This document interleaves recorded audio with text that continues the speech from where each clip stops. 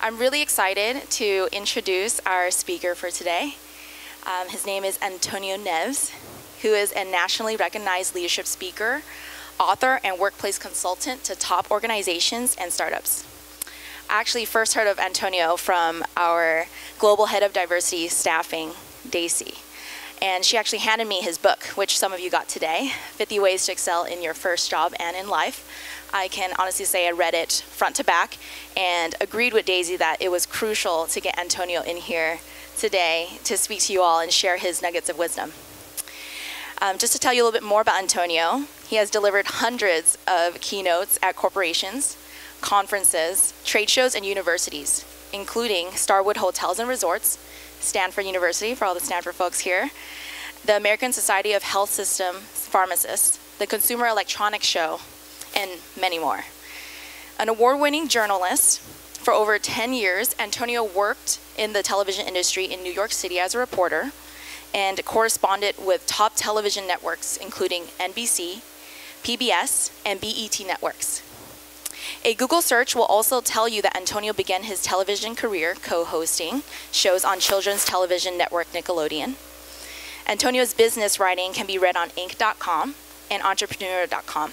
And he's the author of 3 books, including 50 Ways to Excel in Your First Job and in Life. A graduate of Western Michigan University and earned a Master's of Science degree from Columbia University. Please provide a warm welcome to Antonio Neves.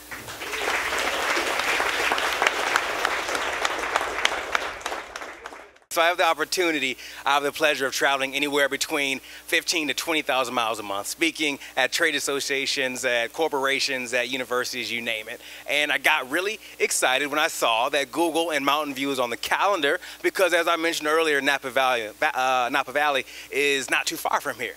So I remember looking at my wife at home and I was talking, I was like, you know, honey, I've been working really, really hard. I've been traveling a lot. And I think what I'm going to do after I finish up at Google is go to wine country for a few days by myself. I'm gonna go taste some wine and walk through the vineyards and relax and get a little bit of R&R for Antonio. And my wife, she looked at me and she smiled and gave me this weird look and she said, "Oh, is that so?" And then she reminded me that just a couple of months ago, she gave birth to our twins, our boy Harper and our daughter Harper and our son August. So needless to say, after I finish today, I'll be going directly to the airport. I won't be going to taste any wine whatsoever. Again, it's an honor to join you here to talk about my book, 50 Ways to Excel in Your First Job and in Life. This is critical to me because my passion really is supporting young professionals in doing exceptional things in their career, making them aware of the choices that they have in life. And the reason why I wrote this book is because, frankly, what I share in this book are things that have made a big difference in my life. And I would not be here talking to you today without some of those key lessons I share in that book. You see, as I travel across the country, those 20,000 miles a month, what I see are a lot of young professionals and college students who, on paper, everything looks right. But as we all know, on paper only tells part of the story. Maybe you go to the right university. Maybe you have the right grade point average. Maybe you're part of the right organizations. Maybe you've had the right internships. But what I've seen firsthand are so many young professionals who are kind of like a high-powered jet. They're barreling down the runway at full speed. But for some reason, they can't take off. They're struggling to take off in their career. And the research actually backs this up. We can look at some research from Gallup way back in 2015, last year, that said employers are finding that many college graduates are not prepared with the skills that they need to succeed in the workforce. Now, the skills they're talking about are something called soft skills. That's about leadership, that's communication, that's collaboration, emotional intelligence. They say young professionals like yourself aren't prepared with creative thinking. And they say young professionals like yourself aren't ready with good problem-solving skills.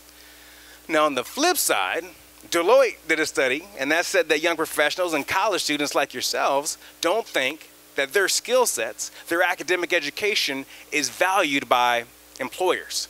So obviously we have a divide, and the stakes are extremely high, right? Because a corporation, when they hire you to work with them, they spend a lot of money to find you, to develop you, to groom you to succeed. And all of you who are getting your education right now, you've spent a lot of money on your education getting ready to succeed in your life. So you want to return on that investment. So what I hope to share in this book is what can bridge that divide.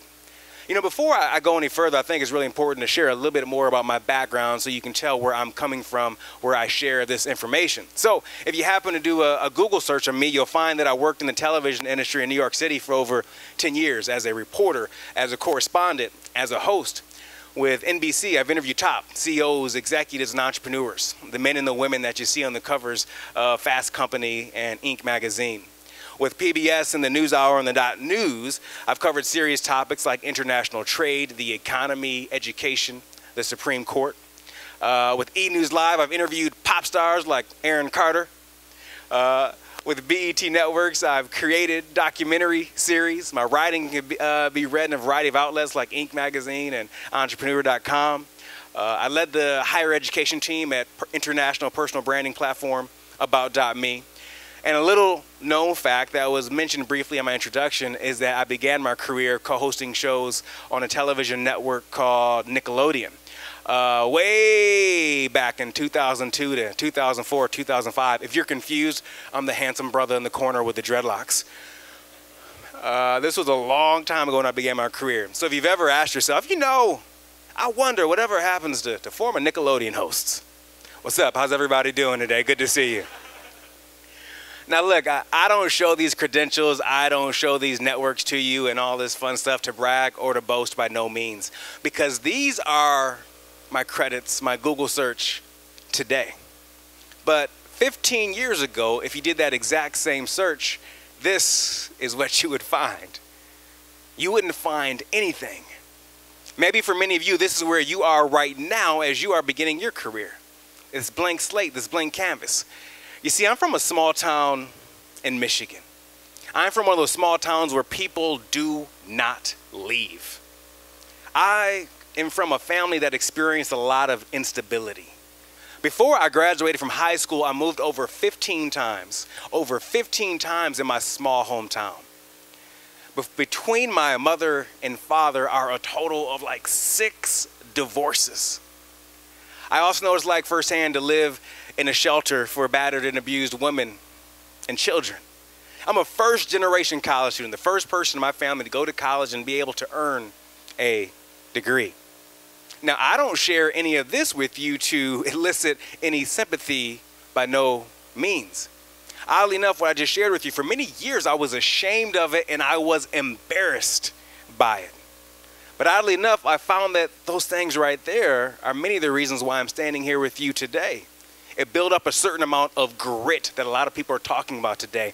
There's a great book out right now called Grit by Angela Duckworth. This built up that grit, that perseverance, that resilience, that character to move forward through challenging times. Now, many of you, there's something about you that's unique that someone would never find in a Google search. And I want you to know that whatever that is that people may not know right now, use that to your advantage, not your disadvantage. Own that as opposed to hide that. And you have a blank canvas right now as you begin this summer and as you begin your career. You have a blank canvas, if you will, to paint and to create and to sculpt what you most want in your life. And I believe the 3 things that we'll get into today that will allow you to do that are these 3 topics right here. That is being willing to turn up the volume, being willing to find the edge, and being willing to do something that seems obvious, but for some reason not a lot of people do that. That is find people who make you better. And if there's a thesis of everything that I do of my work, it's this right here. That is being willing to be the CEO of your career. I've had the opportunity over my life to interview and profile extremely talented CEOs, entrepreneurs, you name it, who have built billion-dollar companies. And one thing I've noticed in these men and women is that they take full accountability and responsibility for their experience. They're willing to have an agenda. They're willing to have goals. They're willing to be proactive versus reactive. A lot of employees come in and they wait for things to happen. I'm inviting all of you over this course of this summer to be proactive and make things happen. Yes, Google's going to do amazing things for you. The question begs, what can you do for yourself during this time that you are here? So let's get into this with turning up the volume. Many years ago, I started my career, I worked briefly as a local news reporter for a really small television station. And I remember walking into my news station one day, and my news director happened to be sitting there, and he was looking at reels that reporters had sent in from all across the country.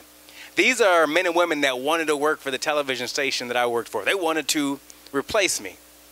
So he saw me, and he called me into the office to watch these reels with them. And after a few moments of watching some of the reels with them, I had to ask him to stop, and we pushed pause. Because what I noticed as we were watching these reels was that the volume was turned down on the television. Now, as we all know, television, it's an audio, it's a visual medium. So I said, boss, how can you hire this young man or hire this young woman if you can't hear what they are saying? He looked at me, he smiled. It was as if he had been anticipating this question. And he said, Antonio, I want to see if I want to turn the volume up. I want to see if I want to turn the volume up. Think about those moments in life. You've been at home and 5 million different things are going on. The radio's blasting, you're on social media, you're cooking, you're doing dishes, you're having a conversation, but something happens to be happening on the television that grabs your attention. And you have to find that remote control to turn up the volume and see what's being said. Or maybe you've been at a party or a gathering and you're having a conversation with her right here. And she's cool, right? We're having a good conversation, okay. But at some point during that party, that gathering, you notice another conversation happening over here that you want to turn the volume up on, like, hey, I'll see you later, deuces. Well, believe it or not, every single day over the course of your life, and they say don't judge a book by its cover, but let's be real, keep it 100 as they say, people do. People are determining whether or not they want to turn the volume up on you or press mute in your career. They are doing that based on what time you show up. They are doing that based on how you present yourself. They are doing that based on your body language and energy. They are determining whether or not they want to turn the volume up on you based on what shows up with you when you come into a room. Have you ever been to a gathering or a party and the door opens and you look over and it's Tim and you're like, oh, Tim. And you know the party's about to get worse? Do you know that person that makes the party get like, oh.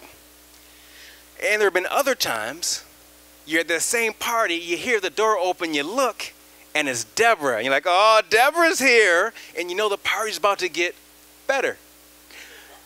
Do people want to turn the volume up on you or turn it down and press mute? You know, in this day and age, we hear a lot about personal brand and how important it is for you to develop your personal brand. Well, the best definition that I've heard that relates to personal branding is this. Your personal brand is what people say about you when you are not around. That's a simple way to put it. I don't care if it's online or in person. Your personal brand is what people say about you when you are not around. What I invite all of you to do after you leave here today is open up a Google Chrome browser and then open up a private window and then Google your name and see what those results are, because guess what? You're not around when somebody does that. You meet someone, what do? You Google their name. It's so funny when I do this exercise with people. They'll go to that private browser. Don't go to a regular browser because you Google yourself all the time anyways. But go to the private browser, Google your name, and I see people do things like, that's not me. Other people look at that and say, that's not a flattering photo of me. Or people look at that and say, yeah, that last Instagram post isn't really what I'm all about, but it is me. Your personal brand is what people say about you when you're not around. Now, to continue on this theme of turning up the volume, do we have any country music fans in the room? Raise your hand. 6 people. Okay, we'll talk about hip-hop instead. I'm a big hip-hop fan, and way back in 2001, I went to a rap concert in New York City in Irving Plaza. I went to go see one of my favorite artists at the time, this guy by the name of Talib Kweli, and he is still one of my favorite artists. I remember getting to the venue early, right when the doors opened, and as I was walking in, I heard someone say from the loudspeakers, ladies and gentlemen, it's time for our opening act. You don't know who this person is, you probably haven't heard the music, but they're extremely talented. Please give your love, please give your attention, please give your energy to our opening act. And this opening act came out and started performing. Now, I invite all of you to think about those times that you've been to a concert and the opening act comes out and you are not familiar with them and you are not familiar with their music. What do? Well, people I know, typically they'll pull out their phone, they'll have a conversation, they'll grab some beverages, they'll do anything but pay attention to the person on stage. It's not because they're not talented, it's not because they're not gifted, it's just that they don't have any context. And look, in 2001, there was no SoundCloud. So you weren't researching this in advance. But interestingly enough, after that opening act started performing, they made me and a few others in that venue want to turn the volume up. And the reason why they made me want to turn the volume up is because even though pretty much no one, and I mean no one was paying attention to them, they still were giving absolutely everything. It was as if this opening act was performing to a sold-out arena while no one was paying attention. It was as if this opening act was a multi-platinum Grammy Award-winning artist.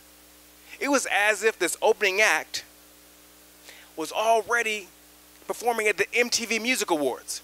While no one was paying attention, they were giving absolutely everything. The question I have for everyone in this room is, what do you do when no one is paying attention?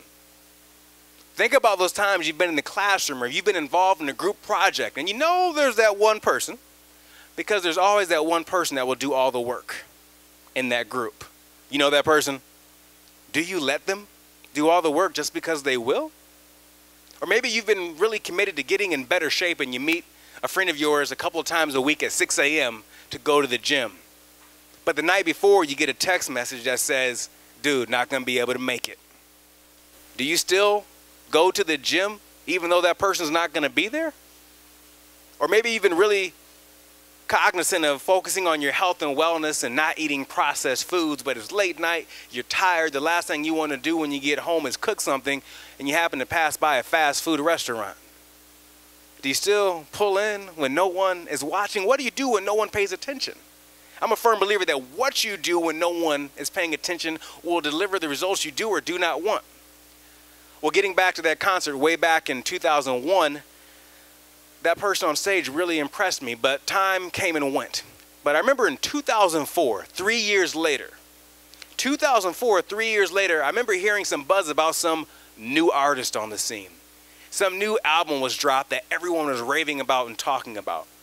So I keep all the ticket stubs of the concerts and the sporting events that I go to, and I went and grabbed that ticket stub and I cross-referenced it with that album and all those articles. And I found out that that person who was giving absolutely everything when no one was watching 3 years earlier was someone by the name of Kanye West. Now, it goes without saying that Kanye West believes in Kanye West. Is that fair to say? The question is, if Kanye West did not believe in Kanye West 3 years earlier, who would have? People give this man a lot of ridicule and a lot of flack for his social media rants, and if you want to call them diatribes, and his opinions. But I don't look at this man the same way. Because for 3 years before anyone knew his name, he was giving absolutely everything while no one was paying attention. In many ways, I feel like he's earned it. He can say whatever he wants to say. His success didn't come 3 months later, 6 months later, 1 year later, 2 years later, 3 years later, the album came out. While no one was watching, he was giving absolutely everything. What do you do when no one is watching? Well, this gets across for me this whole notion of you don't climb a mountain by accident over the course of your career. You know, I talk to a lot of young professionals and I do a lot of consulting with organizations, and a similar refrain is that people want more responsibility. They want the bigger projects. They want the bigger titles, you name it. But you don't climb a mountain by accident. If somehow I could miraculously airlift you to the top of Mount Kilimanjaro or to the top of, let's say, Mount Everest, which is nearly 30,000 feet altitude, what would happen when you got out? You would take in this amazing view and you would probably pass out afterwards. And the reason why is because your lungs have not earned being at that altitude. You have not done the work when no one is watching. It's no wonder when we think about reality television. I enjoy the the reality television competitions like anyone else, but there's no wonder that 1 or 2 years after someone wins that television competition, we no longer hear that man or woman's name. It's not because, again, they're not talented, they're not gifted. It's because they haven't done the work when no one was watching. It was handed to them prematurely. Has anyone in this room ever driven a stick shift before? Okay, what happens if you try to start a stick shift in 5th gear? You're gonna stall. Yeah, you're not gonna have a lot of luck. What I see happening with people in their careers is they're trying to get to 5th gear right away. The opportunity that all of us have is to be willing to earn 1st gear, to earn 2nd gear, to earn 3rd gear, and even learn to enjoy those stalls, because that right there is where the magic happens. What I want to get across to you is this right here, is that ideas are useless. Ideas are useless until you breathe some type of life into them. Right now, on some of your hard drives are some of the best ideas ever that you have never taken action on. Right now, somewhere in one of your notebooks that's packed away in a file cabinet, or maybe in your notebook right in front of you right now, are amazing ideas that for some reason you've yet to take action on. Right now, some of the best ideas are happening over brunch conversations with mimosas, but after that second mimosa, that idea goes out of the window. Ideas are useless unless you breathe life into them. When I started off at Nickelodeon, I didn't start off as a television host. I actually started off working on a show as a production assistant. Now, if you know anything about working in television and working as a production assistant, you know that it is not a sexy, it is not a glamorous job. You're making coffee, you're making photocopies, you're holding cue cards, you're carrying equipment around. But one of my goals was to be a writer. So after all my responsibilities were complete, I would write. I took writing classes. I studied great writers. And slowly but surely my writing improved. And after a while, I built up enough confidence to go to the head writer of the television show that I worked on to ask him if he'd be willing to give me feedback on my scripts. And he said, absolutely. And I learned another key lesson, that is 9 times out of 10, people are willing to help you. But it is your responsibility to ask for that help. Over the course of the summer, there are amazing people on this Google campus and throughout the organization. They are willing to help you. But again, you have to take accountability and responsibility and be willing to ask for that support, to ask for that 15 minutes, ask for that guidance. So after a while, I started giving my scripts to the head writer on the show, and slowly but surely they got a little bit better, then they got worse, then they got better. But I'll never forget one day, the head writer came up to me in my cubicle, and he said, Antonio, one of our writers is out sick today.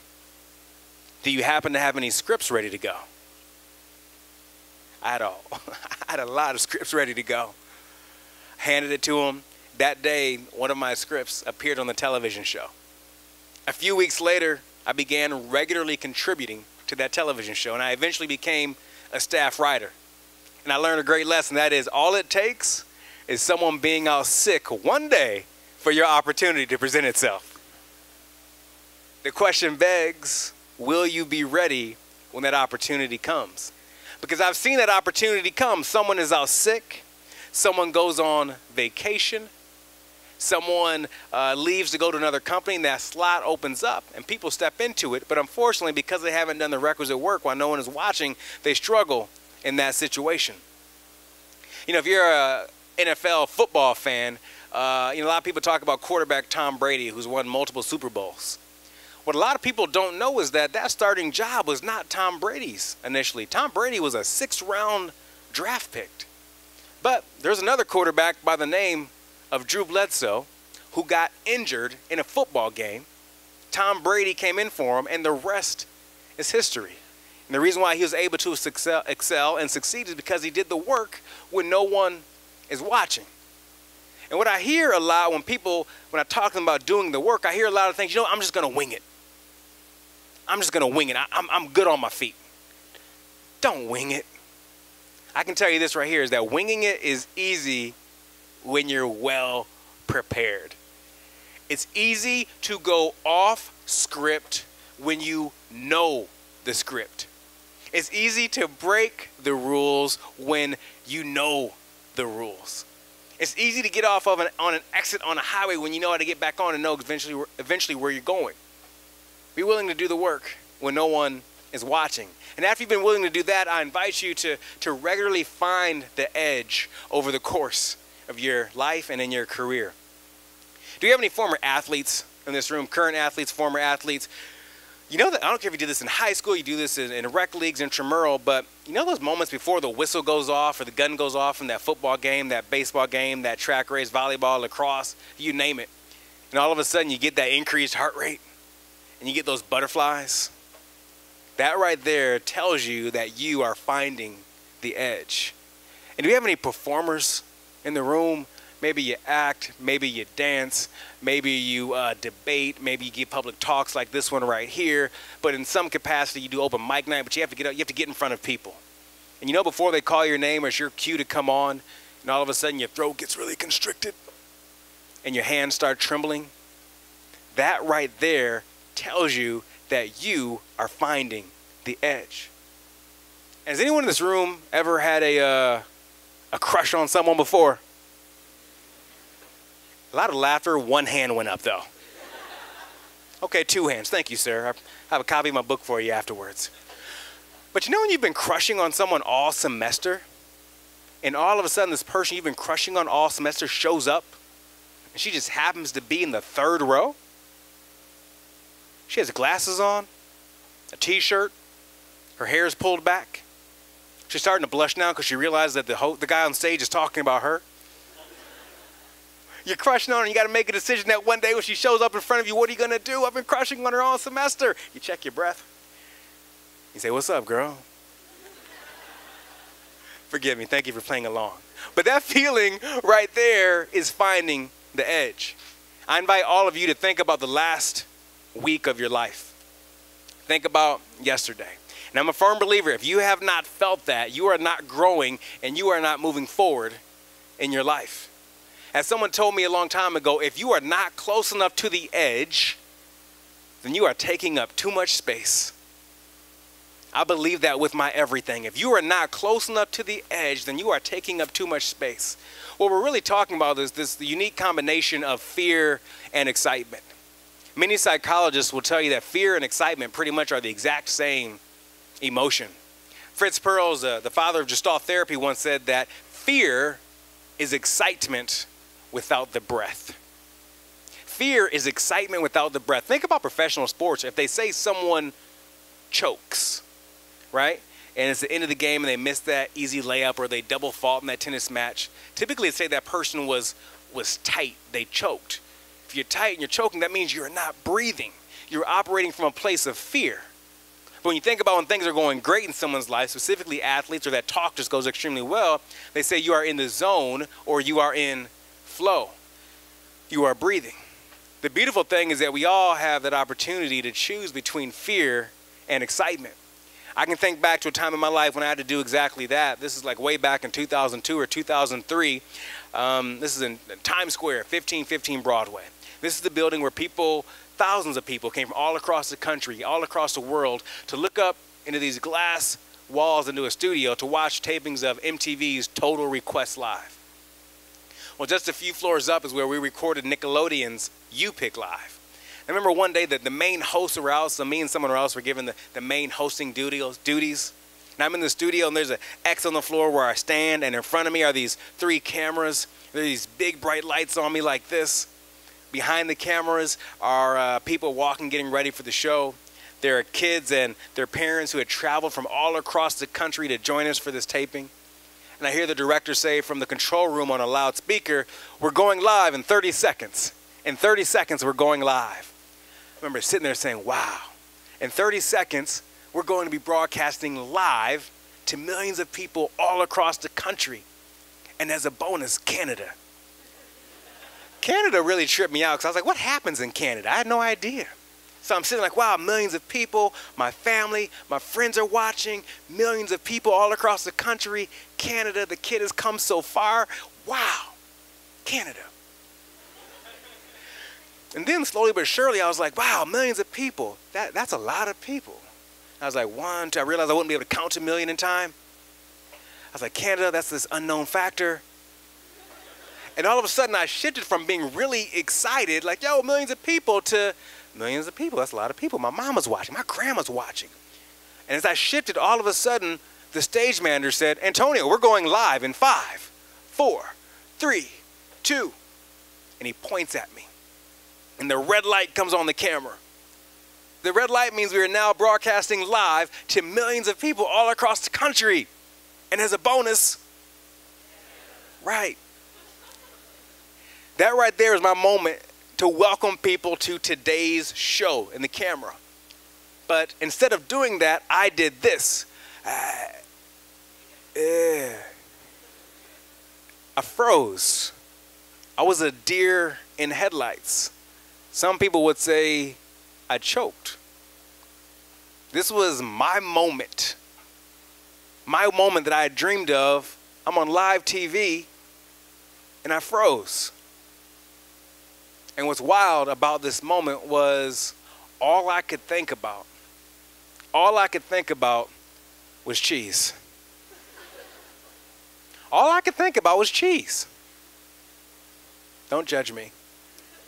And the reason why all I could think about was cheese was about 3 years earlier when I graduated from Western Michigan University. Even though I had aspirations of working in the entertainment industry, I didn't do that. I got afraid and I took a safe job as a sales representative selling cheese. Now look, you heard about my background. I didn't have the highest aspirations for myself growing up, but I can guarantee you when someone came up to me when I was a kid and they said, Antonio, what do you want to be when you grow up? I never said I wanted to sell cheese. I remember going home for the holidays when I had this job selling cheese, and I would see friends at the mall who chose not to go to college, and some were unemployed, not doing so great. And they're like, oh, Antonio Neves, college graduate. How are you? What are you up to these days? And I would say, I'm selling cheese. And they would say, I'm sorry, is everything okay? Do you need some money? I'm like, I have a job, company car, benefits, 401k. I was selling cheese. And I really despised this job. And the wild thing about selling cheese was this. I was a beast at selling cheese. My cheese game was so ridiculous. Seriously, you have no idea. Gruyere, cheddar, Jack, Manchego, mozzarella, brie. Somebody give me one. Gouda, somebody got fancy in the back. My cheese game was ridiculous. I was exceptional at this, which really confused me because I didn't like my job, but I was good at it. Another one of those ding, ding, ding moments came up in my life, and that was this. Just because you're good at something doesn't mean that you're supposed to be doing it. I hope that many of you never encounter this in your life, but odds are you maybe will. Just because you're good at something doesn't mean you're supposed to be doing it. I speak to a lot of university students, and I'll ask questions like, so what are you majoring in? And I'll get an answer like, oh, integrated supply management. I'm like, cool, great. How long have you been into that subject? They're like, I'm not really into it. So why are you majoring in this? Some magazine said the year that I graduate, there will be jobs available. It's no wonder when you look at the studies, they say that workplace engagement, people who are actively engaged in their jobs in the United States, is less than 1/3 of the working population. It's no wonder that people leave jobs on average in less than 24 months because we're choosing things that we don't want to do. Just because you're good at something doesn't mean you're supposed to be doing it. And I hung in there. I sold cheese for almost a year, but I felt this metaphorical tap on my shoulder that whole year saying, this is a good job, but it's not your job. I felt guilty. On Sunday nights, I would get sick to my stomach knowing I had to go to work the next day. So I decided to make a decision to lean into a little bit of fear and excitement, and I did the scariest thing I ever did in my life. And I moved to New York City with like $700 in my bank account. $700. I knew just one person. This is pre-Facebook, Twitter, LinkedIn, Snapchat, Yik Yak, you name it. That one person that I knew was kind enough to give me a floor to sleep on 3 couch cushions for a few months. I slept on 3 couch cushions on a floor. Not a couch, 3 couch cushions. It's a big difference when it comes to neck pain.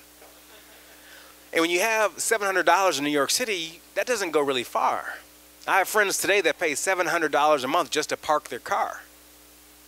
So I had to get to work.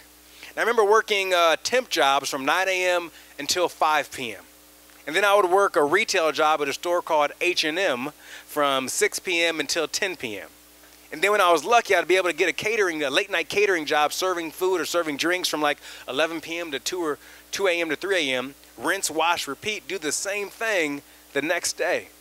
I was there with meaning, with purpose. I was there for a reason. I was happy actually doing this because I knew I was in the right place to pursue my endeavors to work as a storyteller in the entertainment industry. The crazy thing about this is how many people in my circle and in my life told me how stupid I was for doing this. Like, what are you doing? Why would you give up a good job with benefits, a 401k plan, all these different things to do this, to go into this uncertainty? Maybe you're going to hear that when you make some different and difficult decisions over the course of your life. And you learn that lesson that what makes you happy, it may make others uncomfortable. What makes you happy may make others uncomfortable, and that's okay. Just because you're going one way doesn't mean it's the wrong way. People, specifically our family, have vested interest in us being well taken care of and protected. They love you. So just know if you make a decision that goes counter to what they expect, they may not be happy. But you got to focus on you and what's most important. So back in that studio with that red light, that camera on me, what seemed like a matter of minutes was actually just a few seconds, like a couple of seconds. But I was able to go through my mind that whole story of selling cheese, of moving to New York City with $700 in my bank account, working all those jobs, all those things from my background that got me to that moment, being on the X in that studio with those 3 cameras in front of me. And I knew right then and there that I had to make a decision. And that decision was to lean into the fear or lean into the excitement. I couldn't articulate it like that back then, but I knew I had a decision to make. Is a willingness to bet on me, actually double down on me or not. And I remember taking a breath, looking in the camera, and I smiled and I made a decision. This is it. And I said, what's up, everybody? It's a brand new episode of You Pick Live. Coming up today, we have whoever happened to be on the show that day. I really believe that that moment right there, being willing to choose me in the face of uncertainty, led to my being able to work in the television industry for over 10 years with a lot of top networks. Over the course of your career, over the course of your life, you are going to have a lot of red light moments. And I hope all of you are willing to lean into the excitement as opposed to the fear. Now, after you've been willing to turn up the volume and do the work when no one is watching and find the edge and lean into the excitement as opposed to the fear, the last thing I really want you to do is be willing to find people who make you better. This seems obvious, but it doesn't happen as much as I would like to think. When I was an undergraduate at Western Michigan University, I walked on the track and field team. If you know anything about being a walk-on in track and field, that means you try out for the team, and if you're fortunate enough, you made the team. And I made the team as a long jumper and triple jumper.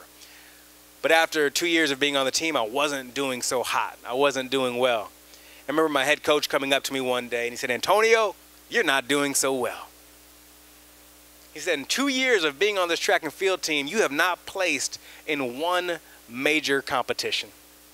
That was the agreement, the bargain that we made, is that you would help us win track competitions. But in 2 years of being on this team, you have not placed in a major competition.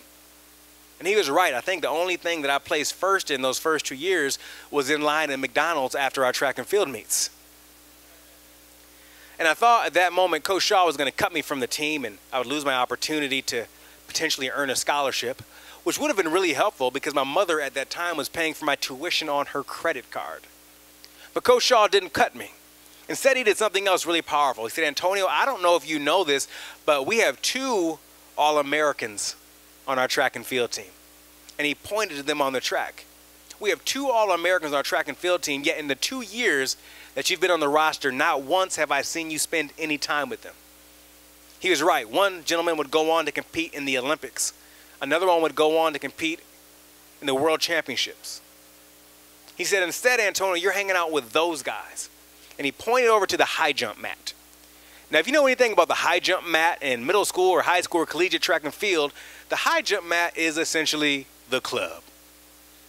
That's where people, your teammates go, hang out, laugh, lay back, and relax. And that's where I spent the majority of my time. It's not that my teammates on that high jump mat were bad people and doing bad things, but they weren't All-Americans. And it's true, I didn't spend time with those All-Americans because they got up earlier than I did. They ate better than I did. They passed in the parties that I went to. Why would I do that, even though my mother was paying for my tuition on her credit card? Coach Shaw walked away. He didn't cut me. But what Coach Shaw did for me in that moment was introduce me to this concept of thieves and allies.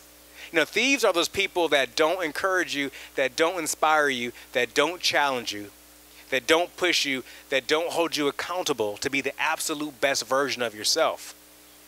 Thieves are those people you spend a lot of time having brunch with, talking about all the things that you're going to do, knowing that you are never going to do them. Thieves are those people that my friend, the author John Gordon, calls energy vampires. You know those people, you spend time with them and after they leave, you have less energy than when they arrived? These are those people that somehow always have drama going on in their lives. Do you know anyone who has drama always going on in your life? You call them, what's up, how are you? And they say, you're not going to believe what just happened to me. Like, why are things always happening to you and no one else? You know those people? Now, on the flip side, the opportunity that we have is to spend time with allies. Allies are those people that do encourage you, that do inspire you, that do challenge you, that do push you, that do hold you accountable, that test you to be the absolute best version of yourself. Allies are those people that you do spend time with at lunch talking about all the things you're going to do, then you leave lunch or brunch and begin working on them. Allies are those people that don't take energy away from you, they give you energy.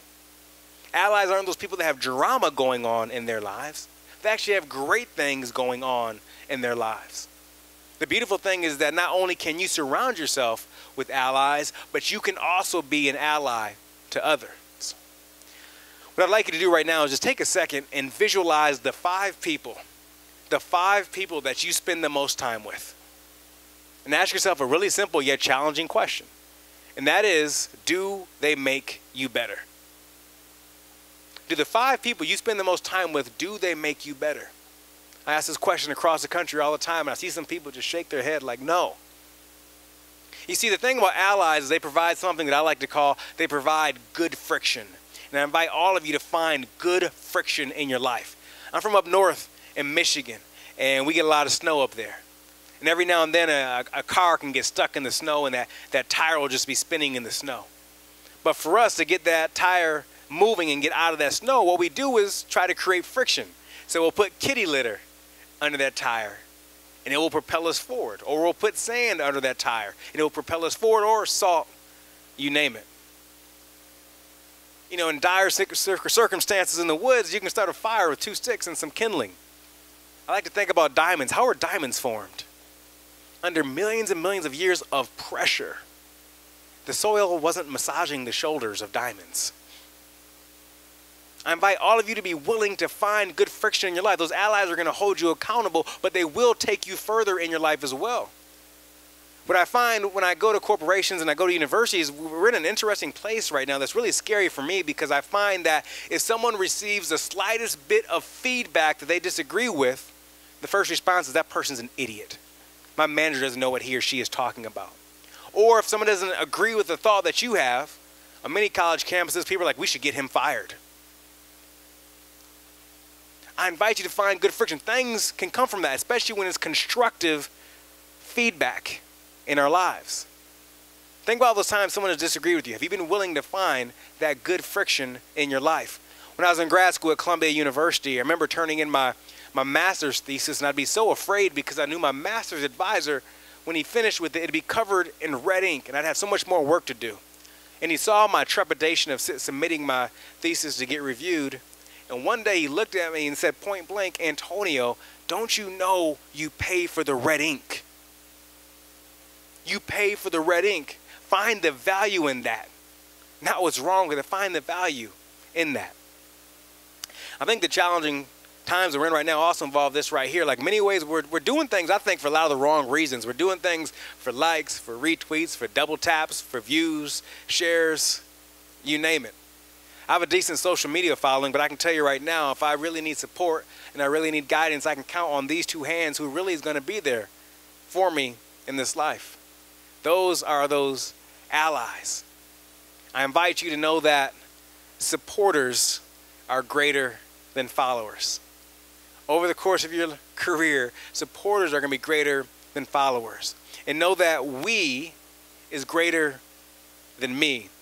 I invite you over the next few days to pay attention to the language that you use as you communicate with colleagues and your team, and see if you say I and me more than you say we and us. I and me, when it comes to communication, creates distance. We and us, it brings us closer. It brings us together as a team, and allows us to collaborate that much more easily. Now look, I really believe that if you regularly turn up the volume and do the work when no one is watching, great things can happen in your career. I believe that if you're willing to find the edge and lean into the excitement as opposed to the fear, amazing things will happen in your career. If you find people who make you better and spend time with allies as opposed to thieves, you will get exceptional results. The beautiful thing is this what you have right now in your life with this internship in your life. You have a blank canvas, the one that we showed you earlier. It's your opportunity to paint, to sculpt, to create what you most want to create. But it's going to require you to have that CEO mentality, being willing to be proactive versus reactive, having an agenda, identifying what's most important.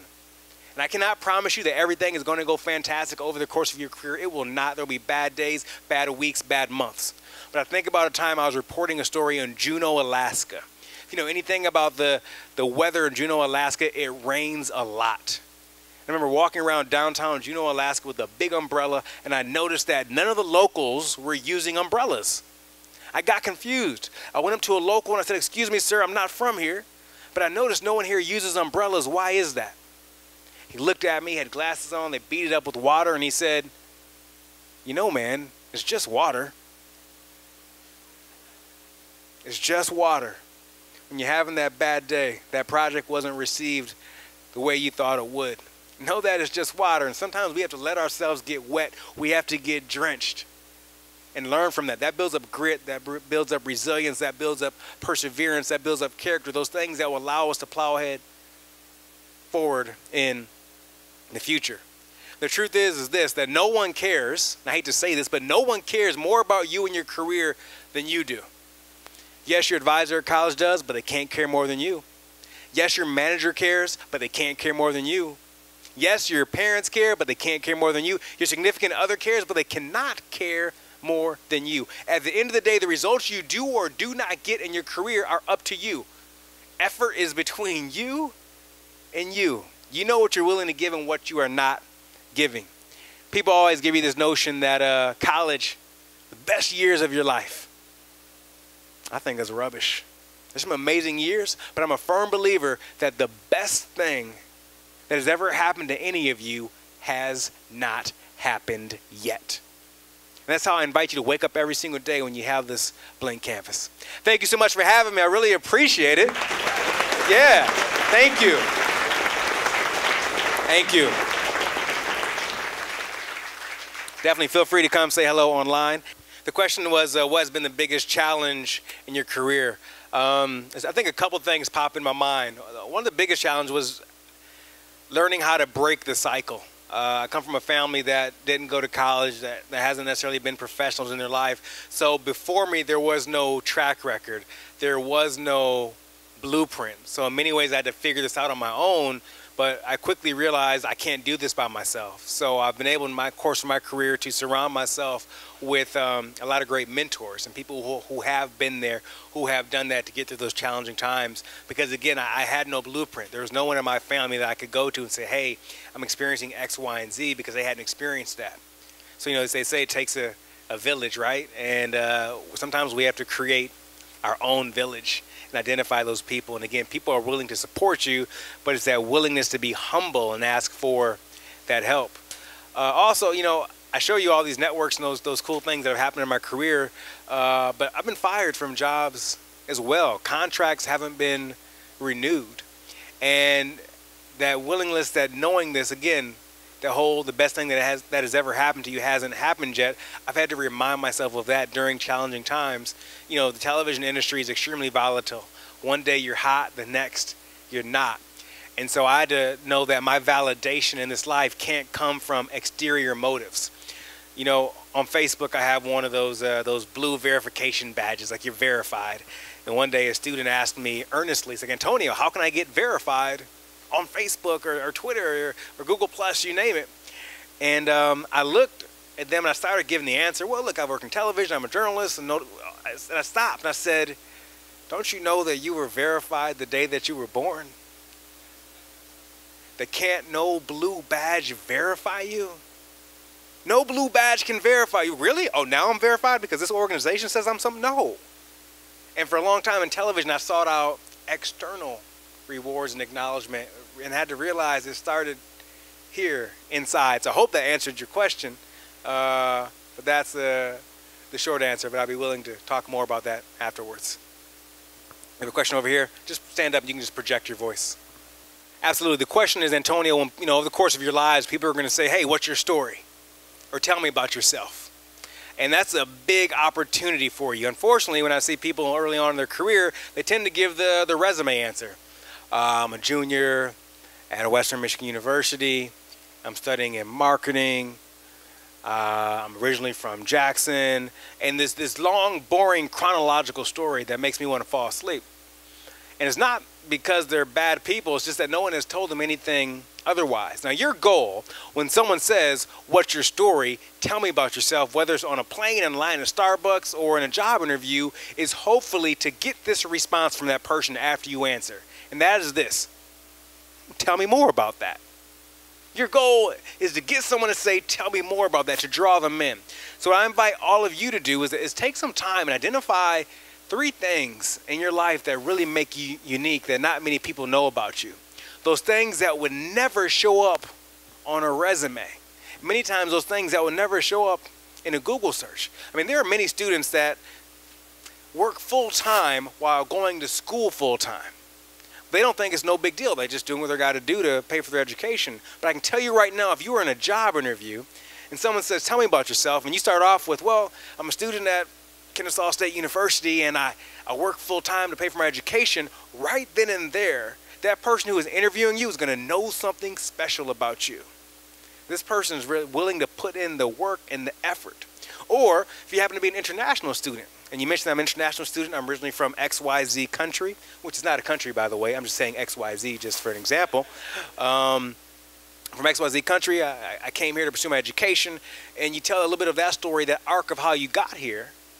That's a lot. It's people take it. You know how hard it is to uproot yourself from another country and then move to another country and then maybe learn something and study something that's not your first language? That draws people in. That means you're willing to find the edge and get uncomfortable. Some people with different organizations do mission trips, and they go and they volunteer their time and they teach English or they do other things. Find those things that would never show up on a resume, right? I tell people I used to sell cheese. Tell me more about that, Antonio. But those things, again, that would never show up, that would draw them in. And what that does is it creates a human connection, not a business transaction. Your goal is to create a human connection. The best job interviews are the ones when you rarely talk about their resume. You know you've got somebody during a job interview when they're like this in the beginning, and then they just put it down. You start having a human conversation. So those things that people would never find on your resume. And sometimes it's really hard to identify those things on your own. So have a conversation with a friend to interview you like a journalist to get some of those to come out. I hope that was helpful. Right, so the question is, if you're not a person who energizes others, what can you do to help that person to become that? So listen, I want to make sure we're talking about the same thing. Are we talking about being a negative energy vampire, or you're just more, let's say, introverted and communicating with others in certain capacities isn't natural for you? Okay, look, if you're those energy vampires, that's a whole other conversation that I really can't answer on this stage. The biggest thing is awareness. Sometimes when you make people aware that they can be a negative influence on a room or gathering, they may get a little bit defensive. So you'd have to hope that they are open to actually hearing that feedback. You know, if it's unsolicited, just know they may not receive it well. If you're not naturally, let's say, an extroverted person, you can be a little bit quiet, you're a little bit reserved. I'll just give you an example. When you go to a networking event, just don't make it a numbers game. Some people go to networking events or meetings or gatherings or company gatherings, and they try to meet everyone. And that's absolutely exhausting. What I'd say is it's okay to be who you are. Don't shy away from that and all of a sudden present yourself as someone you're not, some big personality. But in that event you attend, find 1 or 2 people to connect with and choose quality over quantity where you actually can be yourself. Nothing is more exhausting than not being you, and not being yourself. Don't get me wrong, you're going to find situations in job interviews where you do need to have that good posture, that forward energy. You're going to have to project your voice. If you give a talk on stage, you may have to, there are things you can do with that. But I'm thinking in human interactions, just be yourself, but don't try to connect with everybody. Instead of trying to talk to 5 people at once and be that big storyteller, if that's not you, connect one-on-one. Know where you shine and know where you don't shine. Right? Yeah. The question is, how do you figure out where you want to go eventually if you don't know where you want to go? Right? It's a good question. It's a conundrum, one that I've experienced before. My answer to that is just your willingness to be curious and not put pressure on yourself to actually know. You may have an overarching interest, say it's in technology, right? So it may not make a lot of sense for you to pursue working in the hotel industry, right?